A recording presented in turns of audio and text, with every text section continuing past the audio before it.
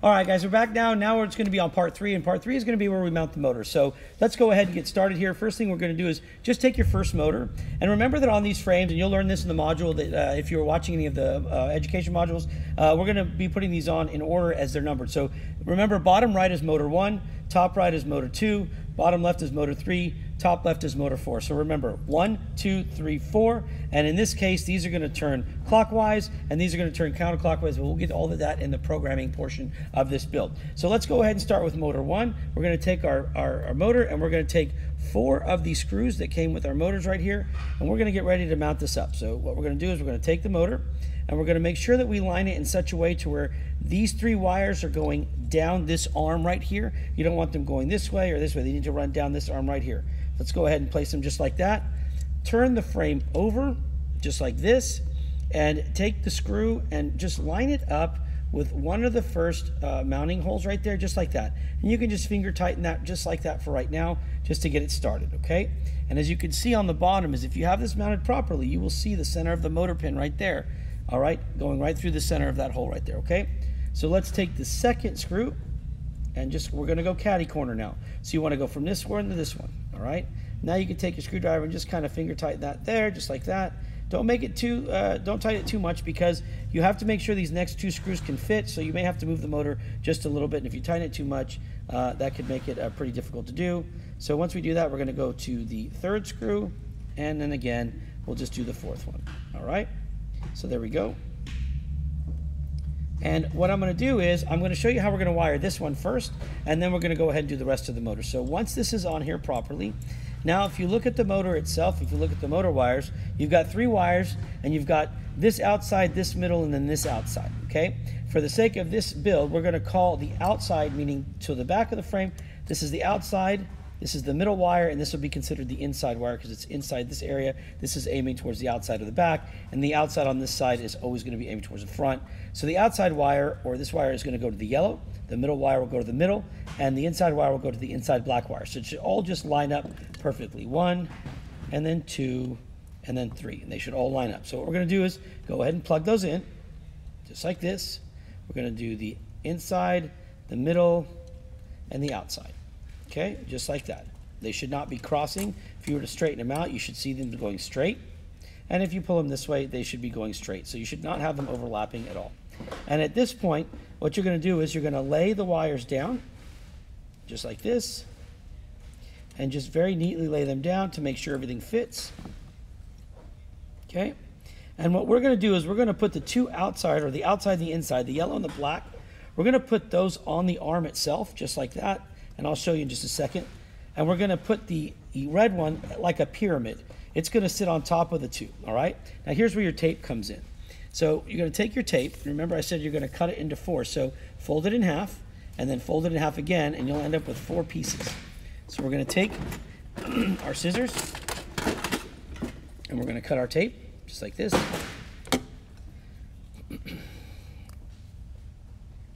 And we are going to go ahead and get ready to put these on here and tape these together.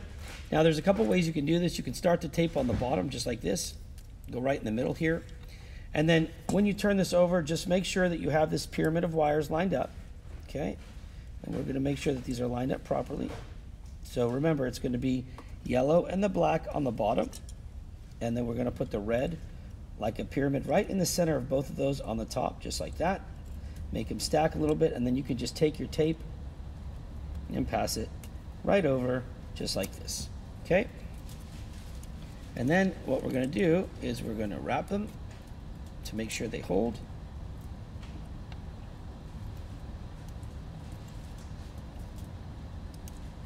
And there you go. So as you can see now, you have your yellow and black on the bottom, and you have your red in the center. And we're going to repeat this process for the next 4 motors. So we can get started. We'll go to the next motor. We're going to go to motor 2, which is over here.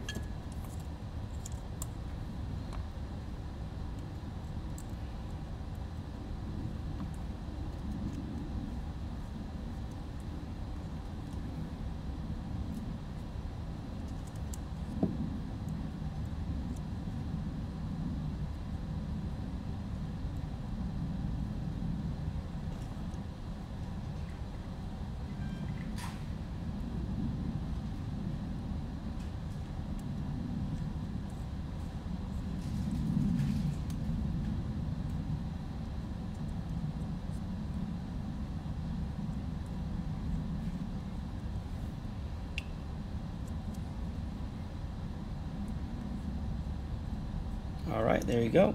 And again, we're going to plug these in the same way. Outside, middle, and inside. So what we're going to do is we're going to take the yellow again, the outside here.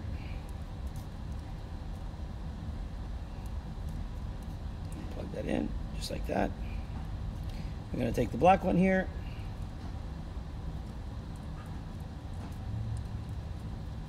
And we're going to plug that one in as well, just like that. Okay, now, if you have a hard time taping these, here's another little trick you can try.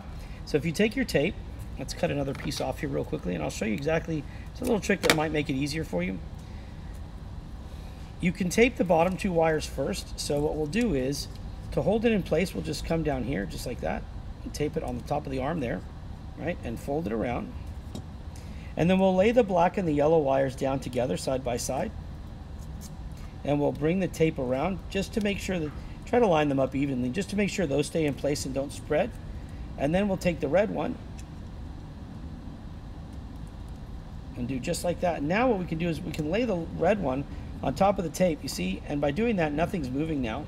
And we'll just tape the red one down, just like that. And it might be easier for you to do it this way, just to keep it a little more uniform, make it a little bit easier and hold that pyramid shape. Because what you don't want is you don't want the red to go pressed down if you can avoid it, but it doesn't matter. You can either leave them flat like this if you'd like as well. Whichever one you prefer. I do them both ways to show you which one you may like better. All right, we've done motor 2 now, so now let's go ahead and get started with motor 3, which is right here.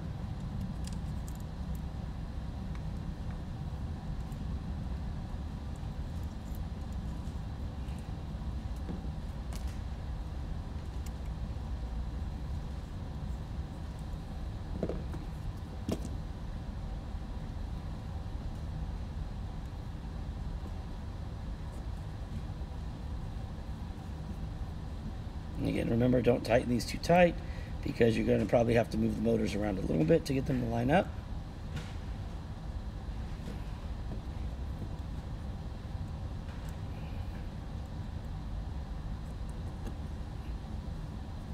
Okay, there we go.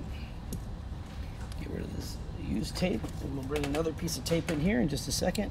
So let's cut that tape and get ready to tape down the next set of motor wires. Okay. So on motor 3 here, we're going to do the same thing. We're going to go to the outside with the yellow, and we're going to go to the inside with the black and leave the middle by itself right now. Okay. And I'm going to take my piece of tape here.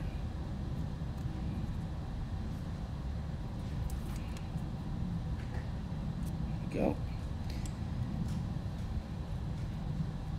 And I'll run these two together. So we'll do just like we did before. Start in the middle, right here. Bring it around. And then place the yellow and the black on the arm. Bring the tape over. Bring it around again. And then we will place the center wire, which is the red wire. Lay it on top, just like that. And there we go. And now we've only got one motor left, and that's going to be motor 4. So let's go ahead. And you can just arrange these wires as neatly as you want. Try to keep them all kind of the same, so I will just angle them whichever direction. But just make sure they're going to tuck away here in just a little bit, so you'll be good with that. All right, the last thing is going to be motor 4. So let me go ahead and remove my watch here so it doesn't get in the way. Okay. So motor 4 is going to go right here. And we're going to take the screws again.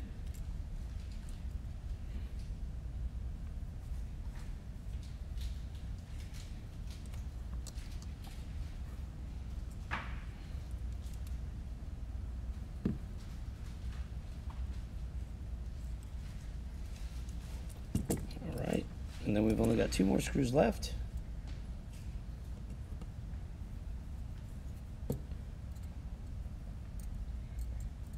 There we go.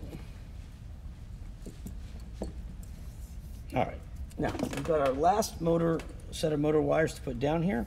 So again, we're going to do the same thing, keep the middle wire out and go with the outside and the inside wires. So this will be the inside, this will be the outside yellow, and this will be the inside black. Just like this. And then we'll take our tape, just like this here. All right, as soon as I get that peeled off. There we go. Okay, and we will start by putting it here, just like we had before. And we will bring it around, just like this. Place these two down on the arm. Try to line them up as best as you can. Bring the tape over to hold them in place, and then bring it back around again, and we will place this one right on top, the middle wire, there it is, and we will tape that down. And at that point, we are officially done wiring our motors, and there you go. What you should have is something that looks pretty much like this, and if we have this again aimed the proper direction, we should have everything showing where we have yellow on the outside back, yellow on the outside front, black on the inside on both, and then red should be on the top. And if it's flattened out like my motor one did, that's okay. You could actually press this down and flatten them. It's just a preference issue of what you like, but this fits perfectly just like this.